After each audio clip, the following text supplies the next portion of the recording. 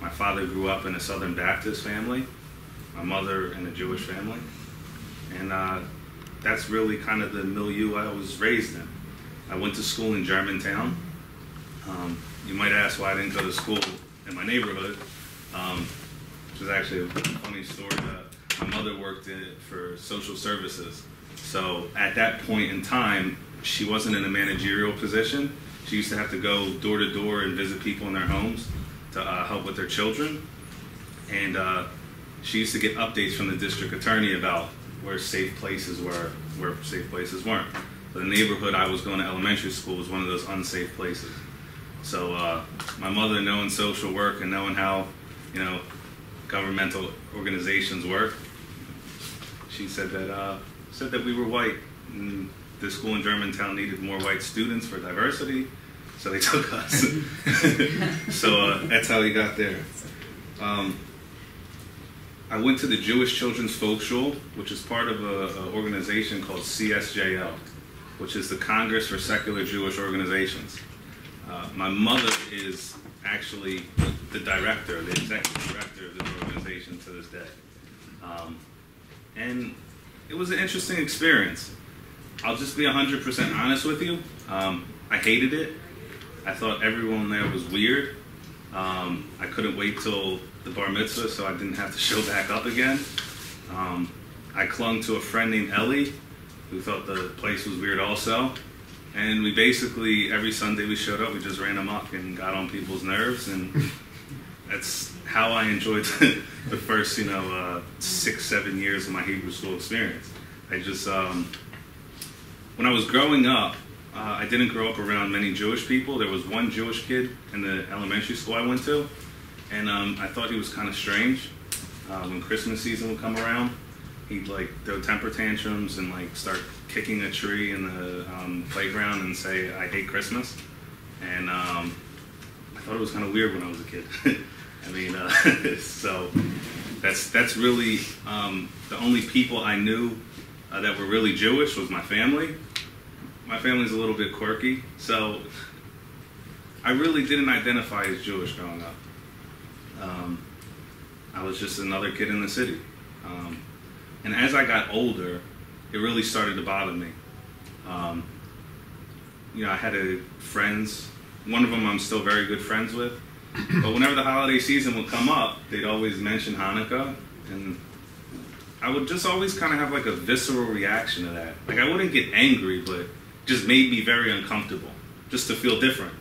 Like why couldn't I just be like everybody else, I really think that that's kind of natural for a teenager. And even in my older years, as I was becoming what I am now, the first time I ever put on a yarmulke and I walked outside, I just felt like there was like a big red arrow over my head, like making everyone like, look at me, look at me. But as I came to realize it, I really don't think most people notice. And even where I work now, it's the subject of a lot of questions. But I realize as long as I'm okay with those questions, they really don't turn into big problems. I find that the students that I work with, they're just interested. They don't see Jewish people. They know nothing about it. The only people they ever see wear hats on their head are Muslim people in their neighborhoods. And I find out the more comfortable I am with myself, no matter what spectrum of religiosity you are, whether you only show up for Yom Kippur and Rosh Hashanah, that's where you are now, or whether you wear a black hat and tuxedo 24/7. It's really about just being comfortable with who you are. My bar mitzvah came up, and the bar mitzvahs where I went to Sunday school is very different than a traditional bar mitzvah. It was really, they gave you a mentor, and you had to kind of just work on a project related to Jewish history. So I was quite the goofball when I was a kid, so I did mine on Jewish comedians. And it was interesting. I had to go out with a guy, and we went out for Chinese food and talked about Jewish jokes for like 6 months of my life. And then I had to give a presentation on it, and that was honestly really my last experience with Judaism. As I got older, I cared less and less about Hanukkah. I only did it because it's something my mom wanted to do. My mom was she's a wonderful mom, but she's very, like, diverse. So my father could care less about Christmas, but my mom made sure we did it because that's, what our family was. We were a mixed family. And whatever. We moved to Abington in 2001. So I went to Abington Junior High School, and I graduated from Abington. My experience in high school was pretty challenging. I don't want to get into too many details, but I left I had to end up in a behavioral school. So you could just use your imagination. I graduated, and I started fixing cars. I went to tech school, and that's what I did. I had a job from the time I graduated high school to now. Now I'm a teacher. I teach how to fix cars, but it's still related to what I did in high school. That was pretty much my life. When I was about 22 years old, I had a ground-shattering event. That's what it is. So it really made me challenge some of my basic assumptions about life in general. I want to rewind for a second, back to when I was 7 years old. This is a true story. I was watching Rugrats, as any good 7-year-old does, and at the end of when the end of a show comes on, there's always like the screens of like who produced the show and everything like that. So whoever produced the Rugrats used to have this wolf that would howl at the moon, whatever it was. So I was watching this, and I broke down crying, and I ran to my mother, and I said, I wish I would have never been born. And so she said, why? I said, because then I wouldn't have to die. I don't know, for whatever reason, at that moment in my life, it just kind of hit me. Like, one day I won't be here. And it was like that feeling carried through my life. Today, I'm a lot more comfortable with that question that I have. But it really bothered me as a kid. I don't know why I was constantly plagued of thinking about that kind of stuff, but it happened. And a couple years after that, my father was in a very serious car accident that left him in the hospital for about 6 months, I think. My mother, again, working her social work magic, somehow got the county to help pay for a hospital bed in my father's home so they didn't have to pay somewhere. I don't know what it was, but my father brought a hospital bed home, and I remember one day I was sitting next to him. I was very nervous to just be near him. I don't know, I thought it would hurt him or something. And I just asked him, I said, are you scared to die? And he said, yeah, but what can I do about it? And that was really, not to be morbid, but my question that's haunted me my entire life is really, why am I here? What is the point? So I'd like for you guys, through the remainder of what we're discussing, to just really kind of think about that question, because it's not really a question you should avoid. Because the fact of the matter is, you only get one life, and it should all be to 120 years. But what are we doing with it? And what are you doing with it? And if you don't know what you're doing with it, that's a problem also. How many times do we hear stories and stories of older people? You ask an older person right when they're about to pass, what would you do? I would have yelled at my spouse less. I would have paid more attention to my children. I would have gone to religious services more. I would have just spent more time living a quality life. That's it. But unfortunately, by then, it's too late. And that was really a question I still live with every day of my life. So when I was 22, that came to a head. And I really was forced to challenge that and stand it face to face and ask myself, what am I doing with my life? Am I showing up to a shop and fixing cars every single day and that's it? that's ultimately what I end up continue to do, but with a very different perspective. With a very different perspective. And that's really what it is. Life is really just a matter of perspective. It's how you look at things. And it's amazing how much we can trick ourselves into thinking that the perspectives that we're used to, you know, what we grew up with, and the people we surround ourselves with, and the people we work with, how much influence they have on our perspective in life.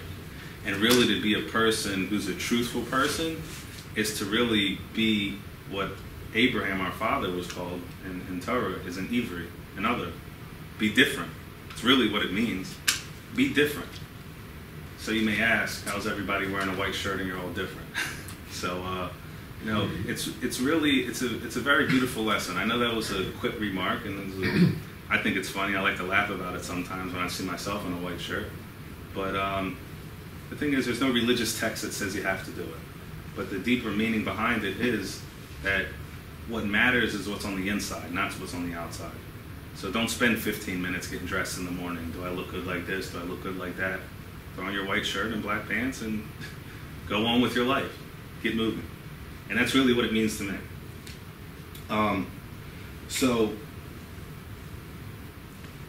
when I started questioning life, started questioning about God, no God, things like that, which God, you know, because, you know, I can't be convinced otherwise that fundamentally when you speak about different religions, it's not all the same God that everyone believes in.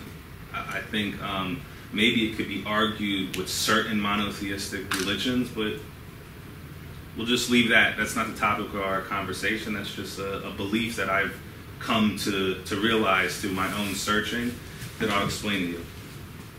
I didn't immediately go to Orthodox Judaism. Naturally, what any good millennial will do when you have a question, you Google it. So, you know, you Google God, what comes up? You know, about 50 church websites. I'm very happy I didn't ever get involved from a religious perspective in a church. I never was a Christian. But I did get involved in a church. I went to lunch with a couple pastors that I were friendly with. They ended up not remaining my friends because I didn't believe how they believed. It's very simple. One guy straight out told me, I want to spend my time around people who love Jesus. I said, I guess we're not friends then, because that's, you know, I'm asking questions. You don't like my questions? So I guess we're not friends. That's it. So I spent a good couple years around a lot of people like that. I was involved in a basketball league that was a church basketball league. It wasn't like a religious requirement to be in this basketball league, but obviously, naturally, it's a church basketball league. Good majority of the people went to that church. And at that point in my life, I like to call that like the searching phase. You know, I would listen to debates, like on YouTube.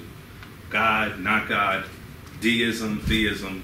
The difference is a big difference between deism and theism. Because really, theism are groups of people that believe that there's a God who plays an active role in the world. Monotheism, polytheism, all right? Deism are people who believe that there's a supreme being that created the world, but that's it. You're just sitting back and relaxing now, watching things go.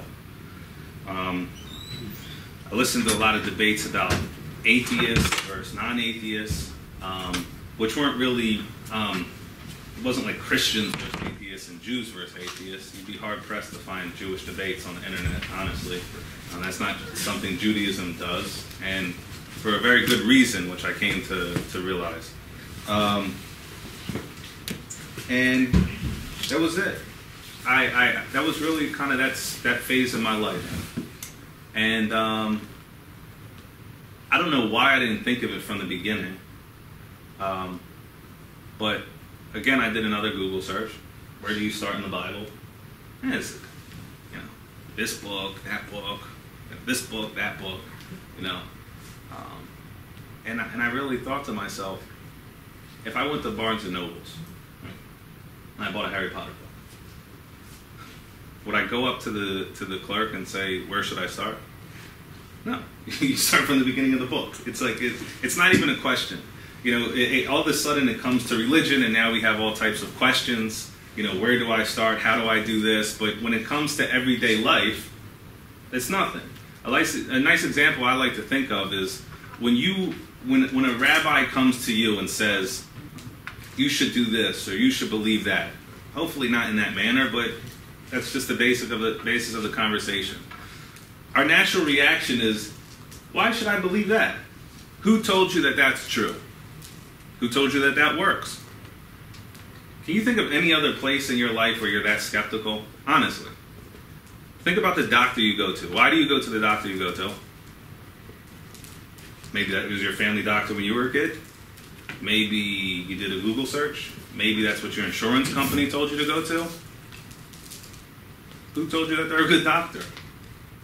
I mean, that's really like a very serious fundamental question that all of a sudden when it comes to religion we all always ask. And it's good to ask questions. I'm not saying that you should just blindly accept everything.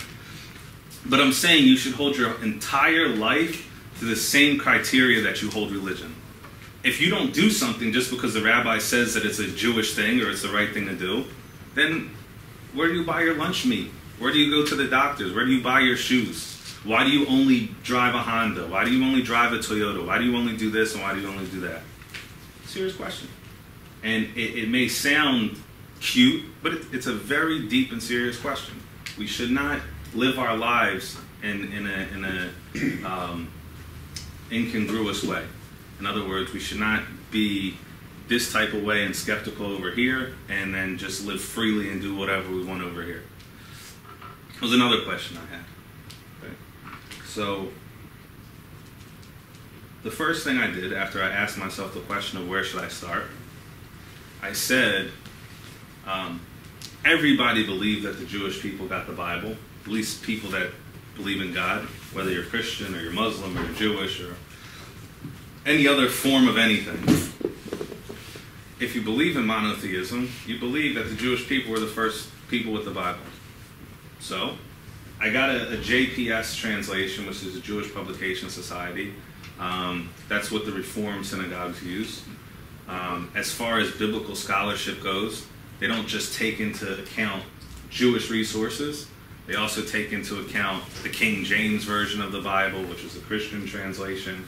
And they basically look at biblical scholarship from a scholastic point of view, meaning an educational, academic point of view, and they take into account, I guess, natural world history, I'll say. So I felt like it was a fair place to start.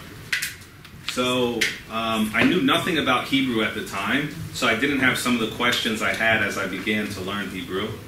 But I was just so shocked by what I knew about Christianity, what I knew about Islam, because I had Muslim friends when I was growing up.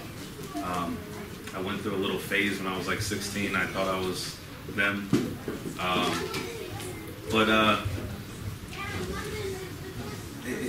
I was just so shocked by, I'll put it like this. What I know about Christianity, because I did study with Christians, I studied on my own about Christianity, is that, Protestant Christians have this belief. Protestant or like Baptists, I guess, anything other than Catholicism or Orthodox Christianity is basically Protestantism. They have this belief in solo scripture. It's a what do you call it? It's a word that's stronger than belief. Not a dogma. Something they profess. Conviction. Conviction's not the word I'm looking for, but they profess that belief. Solo scripture. Solo scripture, as the name implies, means that we believe in the text of the Bible and the text of the Bible alone. We don't believe in tradition. We don't believe in what the original church fathers said. We don't believe in what the Coptic church fathers. We don't believe in anything. If it's not in the Bible, talk to me later. That's it. I think it's reasonable.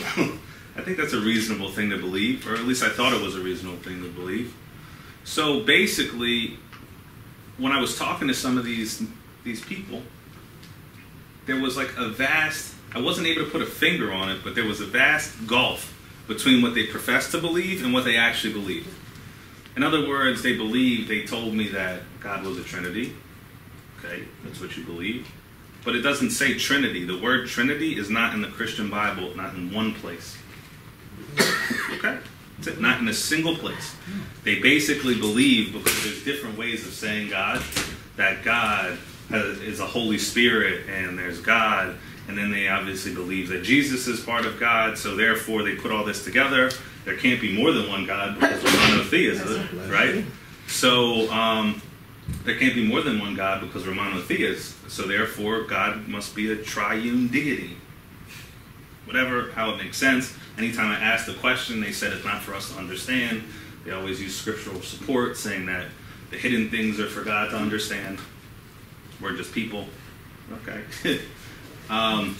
So one of the things that made me make my final break was really, I said, so here's what you want me to believe. You want me to believe that God gave the Torah to the Jewish people, and that he, for 2,000 years, chastised them, made them wander through the desert for 40 years. They went into the land and they had to fight all these wars that, kings came up against them, and there was evil kings and there was good kings, and that you took them out with this plague, and that they got slaughtered by these people. And then all of a sudden, you decided this isn't working. Got to send my son so that they can be saved, and life goes on. That's what you're asking me to believe. Yeah. What you're supposed to believe. So I was very, very upset at that.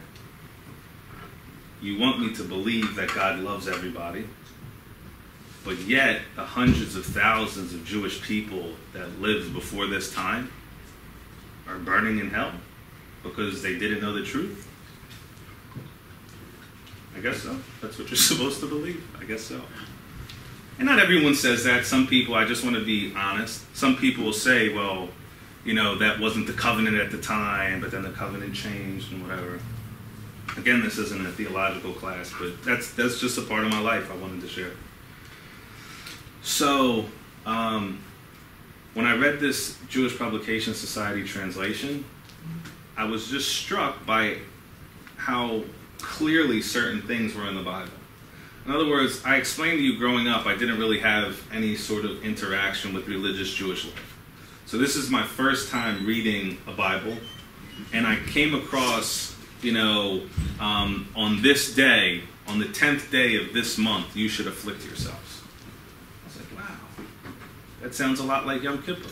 I had a Bible on a tablet that my wife bought me, so I don't have the tablet anymore because our dog ate it. But if I did, you would see that there's a lot of notes in it. I would make notes. Does this mean Yom Kippur? Because it doesn't straight out say Yom Kippur. I came across, you should wear fringes on the side of your four-corner garment. I said, wow, I remember seeing Jews with funny things hanging out of their shirts. And it said that you should, on the 6th day, it should be a holy day to the Lord your God, right? I said, oh, Jewish people, they shut down on the, I didn't know that it was the 7th day of the week. I thought Friday was the 7th day of the week or whatever.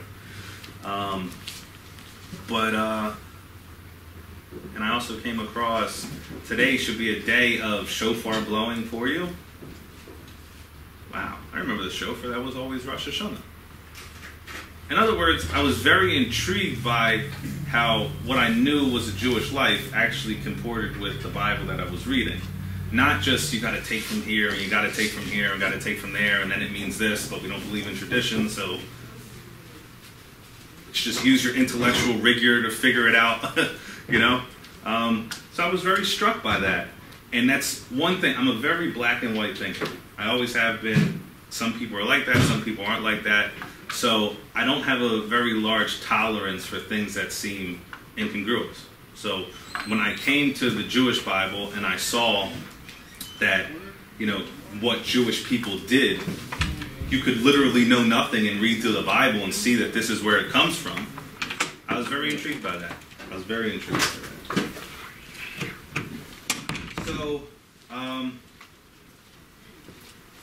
I was reading, and then I finally found it. I don't know. It's the weirdest thing. I thought of this place called artscroll.com.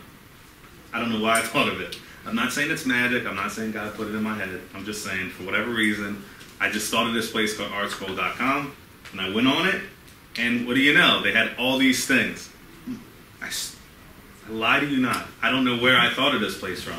I don't live in New York, so there's, I've never been to a Jewish bookstore. My parents never had any sort of religious texts in the house. I didn't have any religious Jewish friends. My own religious friends were more concerned with King James Version, which ArtScroll definitely does not sell. I just thought of it, and I saw books, and I went to what a basic Jewish library needed, and one by one I started buying what they said you needed. So I bought a chumash, which I called the chumash at the time, and I felt really weird about it. My wife didn't know about it, so I would try to, figure out how to get the books home so I didn't have to get questioned. So, she caught on. It probably was when I came to her and said, you know what? I'm not going to work on Saturdays because I don't want to die. That's it. So, she thought I was nuts, and I probably was. But that's where I was. She convinced me that maybe I should go on Birthright. I never traveled outside of the country except for Canada. And I called. I don't need to explain, I guess, what the secular view of Orthodox people is. Mine was very much in line with that. I wanted a religious experience, so I figured who better to go with than the Orthodox people. So when I was selecting which group, I don't know if you or any of your children are of the age that they are able to go on Birthright, but you get to select which group you go on. One is like they do a sports tour of Israel, like you ride on ATVs and you basically run around the whole country for 10 days. And you're like really tired when you get home. I definitely didn't want that. One of them is like religious Orthodox organizations, and I decided to call them. It was like Ezra Trip Israel, and I said I'd like to go, but I'm not Orthodox. Is that okay? And I don't think that the guy intended to be rude, but I was very upset by what he said, because I told him, I said, I'd be comfortable around them, so you don't have to worry about that. And he just gave like a little long breath over the phone, and he said, well, I guess the question would be, would they be comfortable around you? I said, oh, that's very welcoming. Okay. So I went with Young Judea, which was not an Orthodox group. But that really kind of took the wind out of me, you know? But I had to ask myself another one of these fundamental questions. And I came to realize you don't judge Judaism by the Jews. They're people. There's mean secular people, and unfortunately there's mean from people, religious people. And so that's what it was. So I came back, and I had on a yarmulke and tzitzis, and I was waiting for my wife to give me a big hug. She hadn't seen me in 10 days. And what's this? And I said, what are you talking about? I'm here. You know, aren't you happy to see me? She says, yeah, but what is this? You know? So that's really how the next couple months of my life went. So one day, my sister, shortly after I got back, moved to Israel. And she moved to Israel on a 10-month program where she was going to teach English to first graders in a southern town in Israel called Ashdod. And after she was there for a while, she said to my mom, I said, my mom, you should come. You should come visit. My mom asked my wife. She said, you should come with me. So my wife happily obliged. She went. And I didn't know until a couple years later that my wife, she when she went, she challenged some of her beliefs. And my wife at the time was a Christian. Not, she wasn't like a religious Christian, but that's how she was raised. That's what she was. There was nothing wrong with that. So we were together for quite some time before we got married. So we decided we were going to get married after being together for 4 years. So we got married, and I knew this was going to be problematic. Because at the time, I was learning everything from, and I said this in air quotes, an orthodox perspective. Okay. And I knew Jewish people aren't supposed to marry non-Jewish people. And my wife told me that. And she goes, well, I forget exactly what she said, but she said something to the effect of, how do you make sense to this if you know it's not right? I said, well, I already have kids in the family, we live together, I think God will understand. But it really did challenge me. And I was really bent on making sure that our marriage was as Jewish as possible. So we ended up getting married in a Reformed Jewish congregation. I was actually surprised to find out that there's a lot of Reformed Jewish rabbis that still won't mix married people. I was blown away by that. I thought it was just like, Orthodox for sure, they would marry you. Conservative maybe, Reform absolutely. They'll marry anything. That's what I thought. But I found out that that was wrong. So anyway, we got married. When we were getting married, the rabbi made us come see him a couple times before we got married. He asked my wife if she was interested in becoming Jewish. She said no. He said, okay, fine. You still got to come. So the Reformed congregation was really kind of like a compromise, I felt. My wife wasn't Jewish.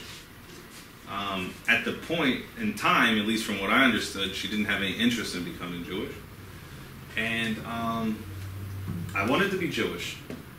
And that's really like how a portion of our life, we kind of live separate lives for a while, but she continued to encourage me to do certain things. When she came back from Israel, she said, we should start doing Shabbat. I said, how do you do it? She said, I don't know. I said, I don't know either. So that's what we started doing. We would make nice food, and we would put on CDs for the kids to dance, and we would dance with the kids in the house, and that was our Shabbat for a while. It was our form of Shabbat. And I want to interject another story right here, because I think this is important. So, there was a man, we'll call him Zevi, okay? And Zevi, his family was like very, very, very poor and destitute. And he was absolutely sure that he wanted to move away. He told his wife that I'm going to go away, and I'm going to get rich, and I'm going to come back, and then we'll be okay. So Zevi got his first ticket to the first island he could go to try to make some money, and he got there, and he was so enamored. He was miles offshore, and the whole island was glittering, nothing but diamonds. And he got to the island, and he said, wow. He started stuffing everything he had. He started throwing his clothes in the water to stuff his suitcases with the diamonds, everything. He was putting diamonds in his hat, diamonds in his mouth, in his pocket, in his shoes, everywhere that he could find. So he goes, well, that was a long journey. I'm going to go get myself something to eat. So he goes to the first restaurant he sees, and he says, give me the buffet. Give me everything you have. I said, okay, sure. So afterwards, the bill came out, and the waiter was kind of nervous. Like, Zevi didn't look like he could afford all this food. So Zevi said, it's not a problem. Here. Started pulling diamonds out of his pocket. Put them on the table. And the waiter just kind of like quizzically looked at him. He said, "Here's the money, take it." The waiter just, these diamonds are worthless here. They're everywhere. What are you doing with these diamonds? We accept fish. That's what we pay each other in. It's hard to find fish. That's what we pay each other in. That's our currency. So, Zevi had to wash some dishes before he left because he didn't have any money to pay for his food. And so he stayed there for a year and did everything he could and had the most fish. He became like a fish billionaire. And he needed to get a boat for himself to fit all the fish on to go back home. And he sent a telegram to his wife and said, "I'll be home in 7 days. Please get the kids prepared in their best clothes so that they can greet their father respectfully, and I'd like for you to show up with the whole family." So they saw the boat come over the horizon, and the kids are jumping. They were so excited, so ecstatic. The family was just through the roof because all their days of trouble were finally over. As the boat came to the pier, they said, "What is that awful smell?" And Zevi, with fish hanging out of his pocket and everything, jumps off the boat and he says, "I'm home." And his wife said, "We're so happy to have you home. So, what's the news? We heard you're rich now. We heard we're rich." He said, "Yeah, look at all the fish." He said, "Fish? What are you doing with the fish? They're all half rotten by now anyway. We can't even eat it." He said, "But I'm like a fish billionaire." And his wife said, "Hello, they're not worth anything here. These sardines." And it hit him. He said, "Wow, I spent all that time away from home and I forgot what the real currency was." Now, the real simple meaning of that story is like us in this world. That we come here and sometimes we forget what's important. And then when the day comes that we go back home, we have fish. Not the diamonds that we were sent here to get. So, I asked you a question, and this goes back to what I was saying about the Shabbat that wasn't really what I call a kosher Shabbat that we kept. When Zevi was on that island, even if he would have took 3 diamonds home, it would have made a difference for his family. In other words, what I'm saying to you is, you don't go from 0 to 100. You have to pick up the mileage slowly. And it took me and my family a couple years. It took us dancing to CDs on Shabbat to get where we are. Okay? It took us, eating unkosher food on Shabbos. It took us eating whatever we... Listen, that's what it is. I hope you all get the point. You just pick up the diamonds where you can. And those diamonds are maybe spending a Friday night meal with your family. That's it. Put the phones away and just spend a little bit of time with your kids. Those diamonds may be holding the door for somebody. All right? Those diamonds may be, bringing your kid here to a Sunday school. I mean, don't forget the question I asked earlier, like, why are we here? And to take it from the macrocosmic to the microcosmic, why are you here now? Why do you choose to bring your kid to Sunday school? Just continue to think about that. So, my wife called me one day. I was at work. She said, "You know what? This is after we were married at the Reform Shul." And she said, "I'm thinking about becoming Jewish." I said, "Okay." I don't know where that came from, but fine. I said, "So what do you do?" She's like, "Well, I already called the rabbi." I said, "Oh." I said, "Okay." And what did he say? And that's how our conversation went. So then my wife, one day, she went to the challah bake that Ben Salem has I guess 3 holidays ago, with her friend Tatiana, whose grandfather lives in the neighborhood. And so that's how Tatiana knew about the holiday.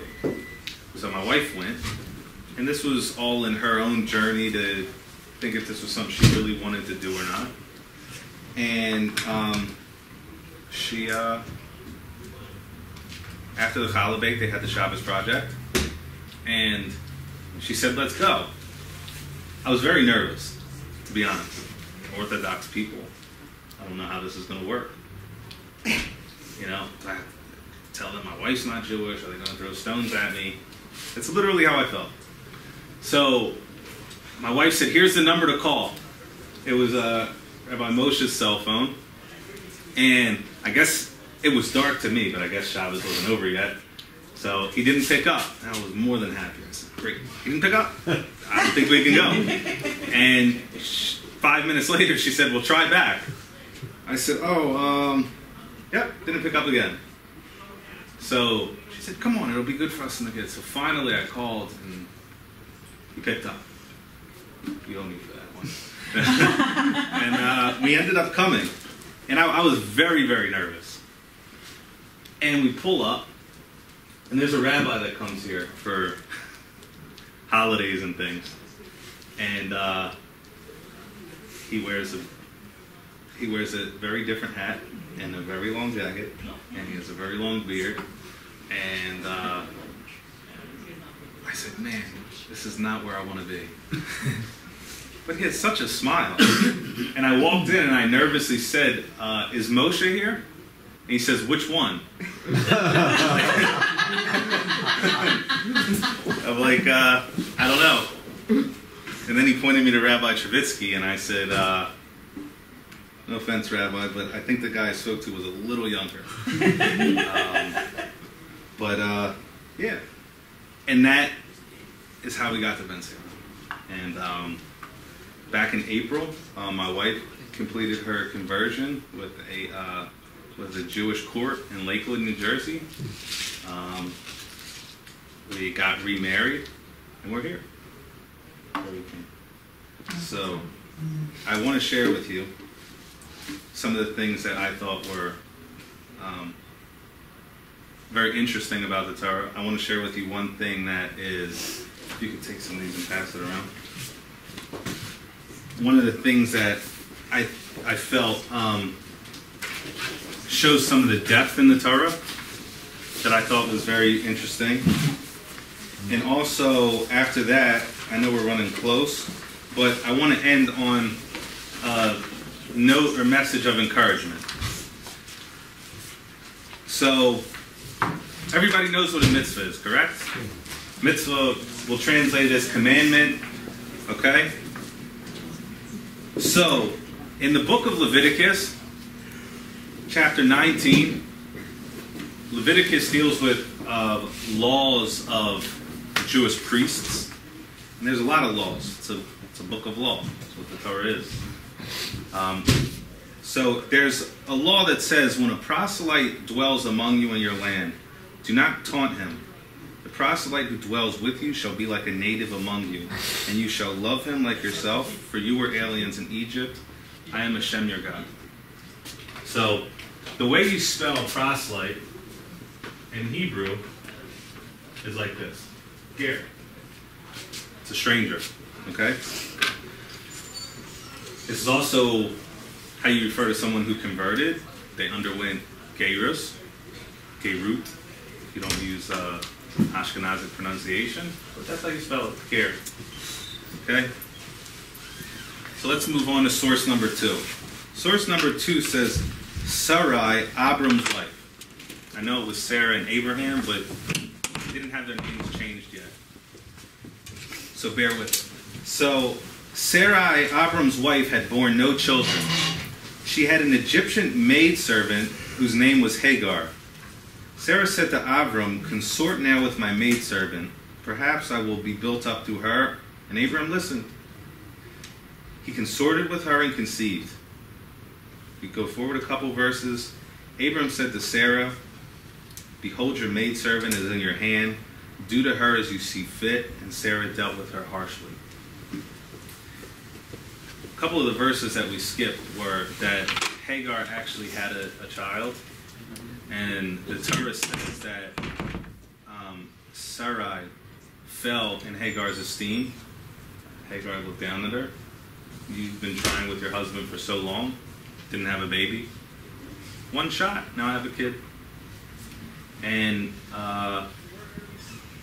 Sarah's response was, let's not forget who's the maidservant and who's the woman of the house. So she began to deal with her extremely harshly. Now I have a question. We say that the patriarchs and matriarchs knew all the mitzvahs, all the commandments, before the Torah was given. So presumably, Sarah should have known you're supposed to treat strangers nicely. So is anybody familiar with another mitzvah, or not a mitzvah, but a concept that Hashem repays people, mida keneged mida. That means measure for measure. What you do unto other people will eventually happen to you. Very different than karma. So let's not get it confused. But Hashem repays you for how you do other things. That goes for the good too. It's not just meant in the negative sense. If you do good things Hashem will also do to you. So, I have a question. What does it add by saying that she was an Egyptian maidservant?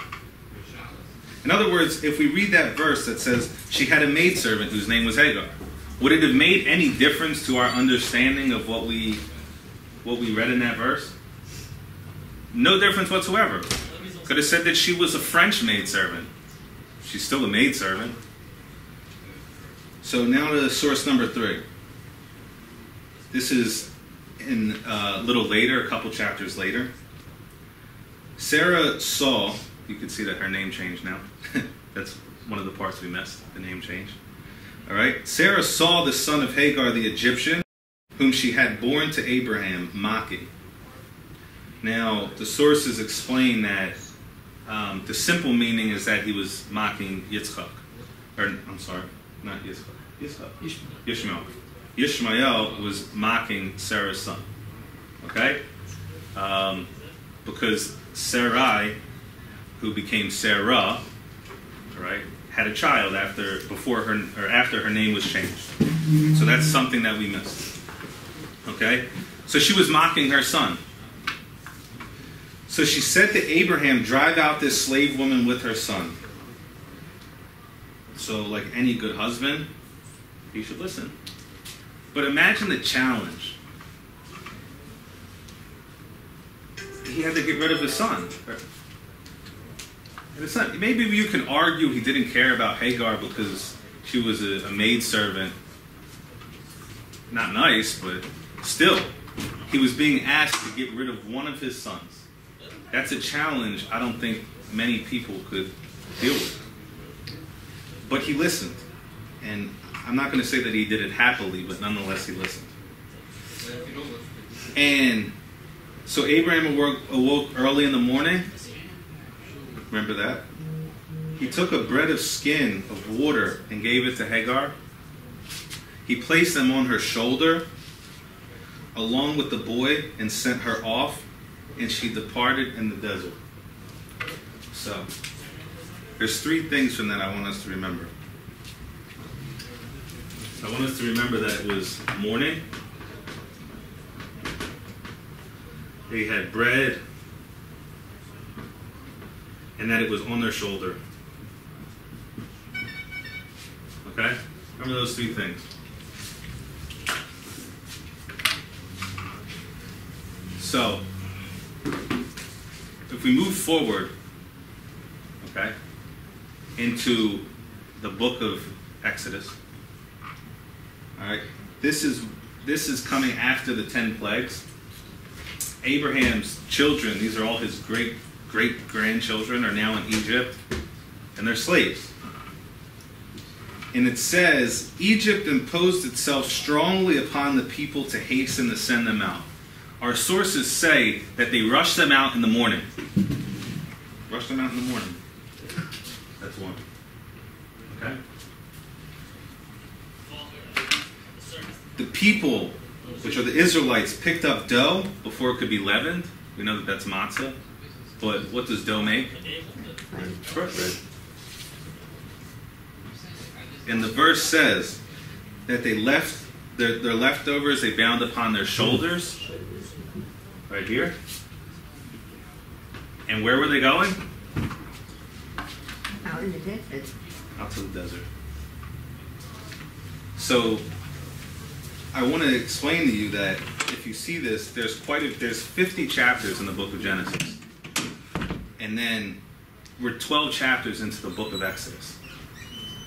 So it's quite a few chapters. At minimum 62 chapters difference. So the basic meaning of what I just showed you is that Hashem deals with things measure for measure. Just like Hashem made Hagar, the Egyptian, remember that, go out into the desert in the morning with bread over her shoulder, Hashem made that happen also to the Jews. That the Egyptians, when they were in Hagar's homeland, they were treated unnicely. And they were rushed out in the morning with bread on their shoulders. Okay?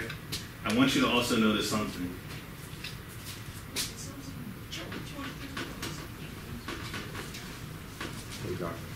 Hagar.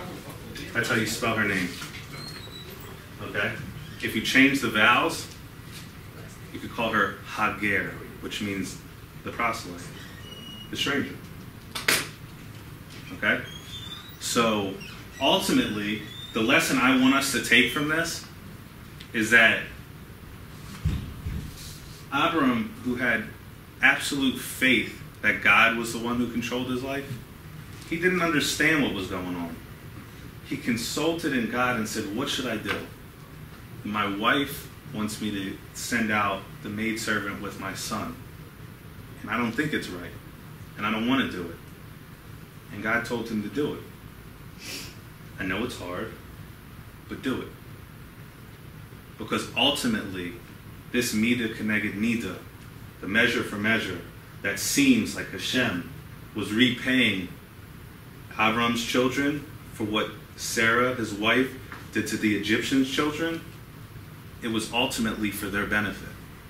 Because Hashem also gave Hagar's children, who was Yishmael, which, by the way, Yishmael, the root of that word is Shema, means listen. Kale, at the end of his name, means God. Means that God listens. Yishmael. That's what his name means. God listened to their cry. They're not Jews. He listened to their cry. All right?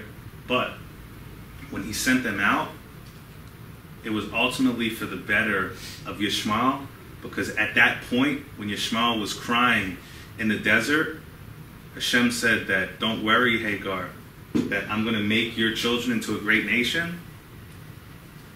When the Jews went down into Egypt in droves and were sent out and driven out into the desert, it was also for their benefit, so that they could actually come to the point where they received the Torah. So we don't understand always why things are the way in our life. Okay? And things can seem difficult and challenging, and coming from a secular perspective to Orthodox perspective can be world-shattering, totally different. Okay? But just know that you're here, you obviously hear the calling somewhere. Okay? That this is where you want to be on a Sunday morning. Even though it may seem challenging, because your kids might not want to come here, or maybe your spouse is not into it as you are. Every challenge is for your better. Every challenge is for your better. And you may not see it in your lifetime. Maybe it'll make a difference in your kid's lifetime. But isn't it worth it? Isn't it worth it? Judaism asks you to live, I'll use the common term, a conscious life. Conscious life. So everything you do, you use the bathroom, you're thankful for it, you have to say a blessing. Before you eat, you have to think, where did this food come from, so that you can say the correct blessing. You have to think about what you did. All right? You get dressed in the morning. Okay? Put on your clothes a certain way. You have to think about what you're doing. It calls to the forefront of your mind every action of your life, to think consciously. So I want that to go on something I said earlier, which was, how often do we challenge our assumptions? So if you live a Jewish life, you're constantly asked to challenge your assumptions. You're constantly asked to think about every single thing you do. Isn't that real control of your life? No matter how much you think that you're in control of your life, are you really? You're just going through the motions? Okay? So even though my life may consist of, oh, I'm not allowed to eat bread until I wash my hands and I gotta say these fancy words, I can look at it that way. Or I can look at it as, I'm grateful. I'm taking control of my life because I'm not just gonna plop down at the table and start stuffing things into my face. I have to go wash, you're right. I have to go wash. And I have to sit down nicely because people sit down when they eat. And I have to think about what I'm eating before I eat it. What's so wrong with that?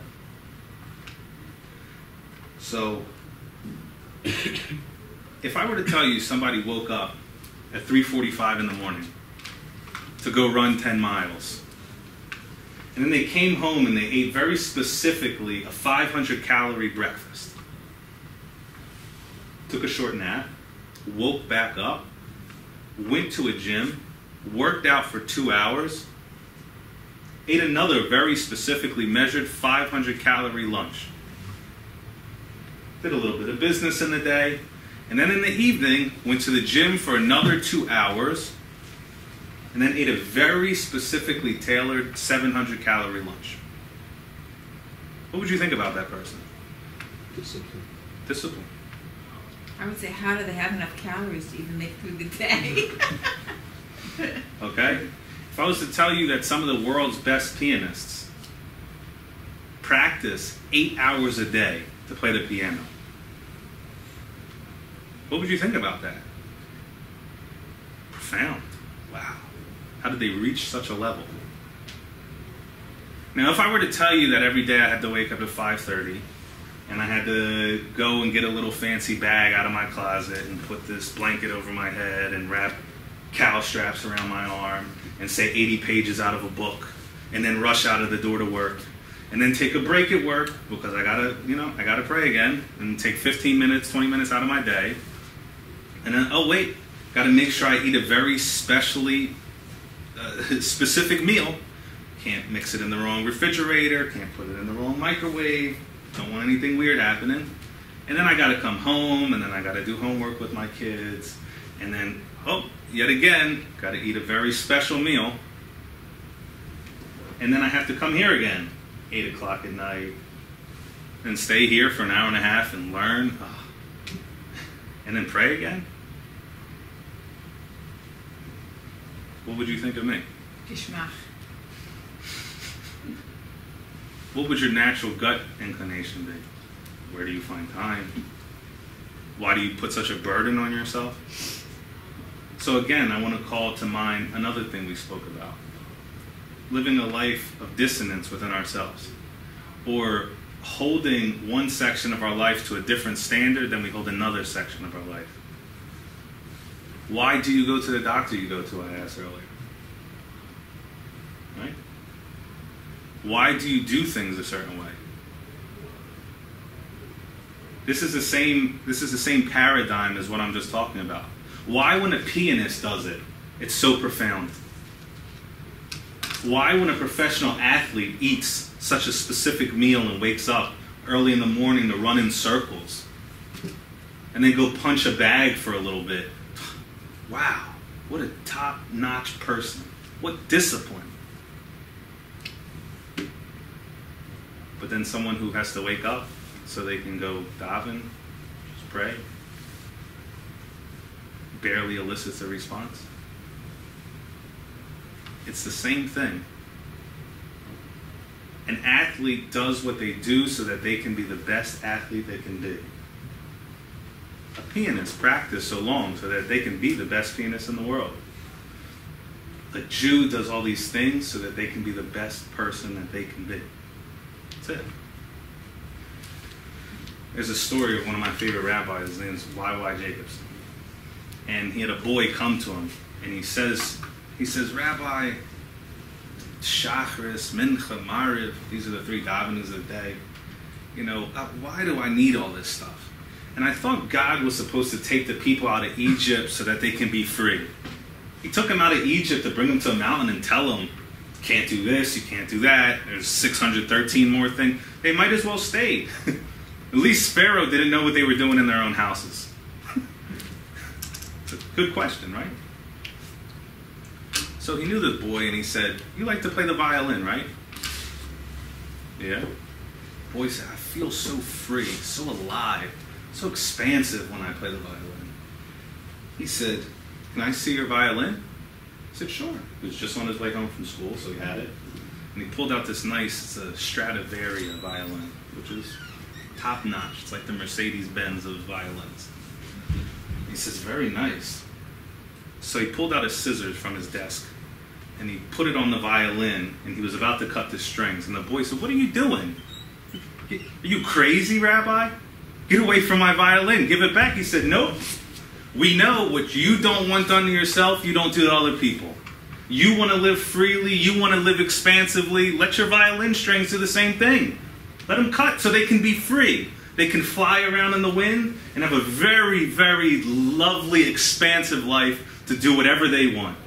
He said that's not how it works. In order for them to work, they have to be tied down. They have to work a certain way. They have to be in a certain position. They have to do a specific job.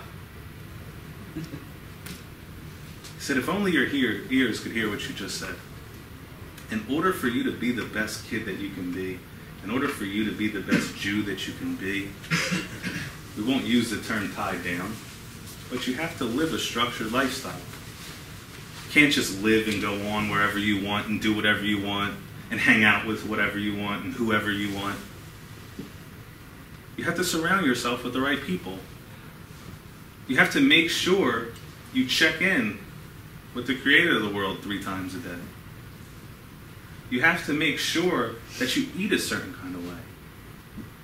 That you're thoughtful about what you're eating. That you think about where it came from. That's how you become the best person that you can be. So I hope that that impacted you some. So I want to ask you a couple questions. Who knows who Mary was? In the Christian sense? Yeah. Supposedly Joseph's wife. Okay. Who was Yocheved? Moses' mother. Thank you. Who was Paul? In a Christian sense. No disciples. Okay. Who was Basia? Wasn't she Moses' one of the women that was the midwife that lived in... Basia was Pharaoh's daughter who saved Moshe. Close, good. Who knows what the book of John is? Part of the Christian canon. Okay. Who knows what the book of Obadiah is? Is it in the Jewish Bible or the Christian Bible?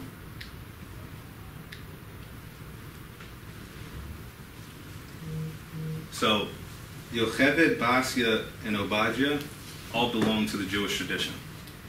Mary, Paul, and the book of John belong to the Christian tradition. So, I'm just going to assume that some of you knew who Mary, John, Paul, these people were. You grew up in America. All right? And I'm going to take also an assumption that you didn't know what Obadiah, Basia, and Yocheved are. There was a particular guy who lived in a Jewish neighborhood. And he said, you know what, Rabbi? I don't believe this stuff anymore. It sounds all nice. I get it. It's not for me. So they called in some support. They called in a Rosh Yeshiva. There's a rabbi who runs the yeshiva, which is a learning institution. He said, we need you to come down and talk to a certain guy. So they said, okay, I'll come down and talk to him. So he talked to the guy and he says, so, what's your problem with Judaism? What don't you believe anymore? He said, well, I don't know, Rabbi. Why don't you ask me a question and I'll answer? So the rabbi said, okay, which Masechta would you like to talk about? The boy said, what? Sechta. What are you talking about? I said, okay. Which Seder would you like to talk about? Seder? What are you talking about, Seder? The boy said, the rabbi said, what halachas do you have a problem with? Halacha. Okay, fine. The rabbi is a last-ditch effort. Said, what problems in the Chumash do you have? Chumash. The rabbi threw up his hands and walked off. And the rabbi of this boy went to the Rosh Hashiva and he said, why'd you just walk off? He said, because at that point I realized I was just simply talking to someone who's unwise. He doesn't have any problems with Judaism. He doesn't know a thing about Judaism.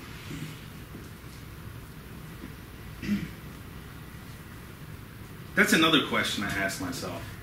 How could I not believe something I knew nothing about? So you should think about that. Before you say this is not where I want to be, before you say this is not something I can do, ask yourself, what is Chumash? What is a Seder? What is a Masechta? What halachas do you have a problem with? Then you can make an intelligent decision to say this isn't for me. But until you get to that point, I'm saying this in the most gentle way, I love you all, it's not an intelligent decision to say this isn't what I believe. Right? So, if we go to source number 5, and we're going to end on this. This is the culmination of the Torah. Moses is giving one of his last speeches to the Jewish people before he dies. And think about it. Moshe, with God's help, took these people out of slavery. He dealt with their complaining in the desert for 40 years. He helped to do miracles for them with God's help. And he did all these things for these people. And now we're coming to the culmination. What a sad moment. And the people said a similar question that we have. I can't possibly do the whole thing. It sounds like a nice idea. Intellectually, I understand you, Joe. But how am I going to wake up so early and do such a thing? How am I going to stop my day 3 times in a day and pray? How am I going to convince my kids that they can't any longer have a cheeseburger? This is what Moshe's response was. For this commandment which I command you today, it is not hidden from you and it is not distant. It is not in heaven for you to say, who can ascend to heaven for us to take it, so that we can listen to it and perform it. Nor is it across the sea for you to say, who can cross to the other side of the sea for us to take it, so that we can listen to it and perform it. It's not the case, Moshe says. Moshe says, rather it is very near to you. It is in your mouth and in your heart, so that you may do it. It's not impossible. So I just want to give you a little bit more of the depth, which I think is very interesting. What was the people's complaint? They're about to go into the land of Israel. Moshe is going to die on the other side of the Jordan. Moshe, who represented going up to Mount Sinai and getting the Torah for them, Moshe was their shepherd. So when they said, who's going to cross the river for us? Because they were leaving Moshe behind. Next source, number 6. Moses, my servant, died. This is God speaking. Now arise and cross this Jordan, you and this entire people. This is in the book of Joshua, which comes exactly after the last book of Torah. They left their lawgiver behind across the sea. The Yarden is a river in Israel. Legitimate question, right? They say, who's going to go up to heaven to get it for us? Source number 7. Hashem descended upon Mount Sinai to the top of the mountain, and Hashem summoned Moses to the top of the mountain, and Moses ascended. That is the one day in history when heaven met earth. There was clouds that really should be over top of Mount Sinai, because it's not a tall mountain. It's not Mount Everest that pierces the clouds. The clouds descended on the mountain. Heaven met earth. Moses went up the mountain and got the tablets. So the people had another good question. Who's going to go up to heaven and get it for us? When Moses did it, you told us we weren't allowed to go up the mountain. So Moses answers, it's near to you. I gave you everything you need to know. You don't need to come back across the ocean to get it. You don't need to go up to heaven to get it. It's here for you, right here in Ben Salem. Look at all the books. Learn anything you need to learn. It's a simple meaning of what that means. And this last source comes from Midrash Rabbah. Midrash is part of the oral tradition of Judaism. We'd like to have a conversation about where the oral tradition came from. There's plenty of rabbis here, and I would also love the opportunity to speak to you. But I want to clarify, I'm not a rabbi. But it's a collection of non-halachic teachings. That's what the Midrash is. Okay, non-halachic meaning they're not legal in origin, but they are teachings. It's like wisdom from our teachers. Okay, they are our teachers who wrote the Midrash were Tanaim. Tanaim lived first temple period. So second temple. Okay, so about 2,000 years ago. Okay, and this is one of the things they said, where it says in the beginning, Ki ha-mitzvahs hazos. Quickly, if we look back at source 5, when it says, for this commandment which I command you today, that means Ki ha-mitzvahs hazos. This commandment. That's what Ki ha-mitzvahs hazos is. So they're sharing a story on that commandment. And the story goes like this. This is a parable to illustrate the difference between a wise and unwise approach to Torah study. Rav Yanai said, to what may this be compared? It can be compared to a loaf that which is suspended in the air. The unwise person says, who can possibly bring this loaf down with us? But the wise person says, somebody put it there, so I've got to be able to get it. So he gets a ladder, and he climbs, and he gets the loaf of bread. I like to emphasize this story that they're hungry people. That they're hungry people, and they come to this loaf of bread, and the unwise person, no matter how hungry he is, says, I can't do it. Everyone here today is hungry for understanding this. That's why you're here. There's no other explanation. If it was up to your kids, you wouldn't be here. Let's just be honest. You came here because you wanted your kids to be here and you wanted to come. So we're all hungry people. We can understand that, correct? The unwise approach is to say, I understand what you said, Joe. Your story's nice, but that's you. I'm me. I have different challenges in my life. I can't do it. It's a lot. The wise approach should be, our lives are very different. Your struggles are not my struggles, and mine aren't yours. But you got through your struggles to get where you are. And I just want to, parenthetically, my life is not perfect. But it's more manageable now. And I'm happy with the trajectory to where I'm going. But the wise approach would be, he did it, so can I. Get your ladder and get on it, rung by rung. I took my ladder and I did it step by step. I did it sentence by sentence. I did it verse by verse. I did it book by book to get where I am now. I didn't just jump in and I'm here. Okay, so that's really what I want to leave you with. I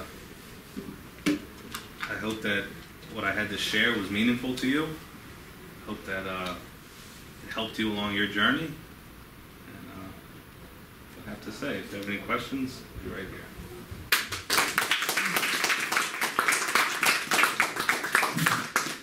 All right, thank you very much, Joseph. We really appreciate your ideas, your advice.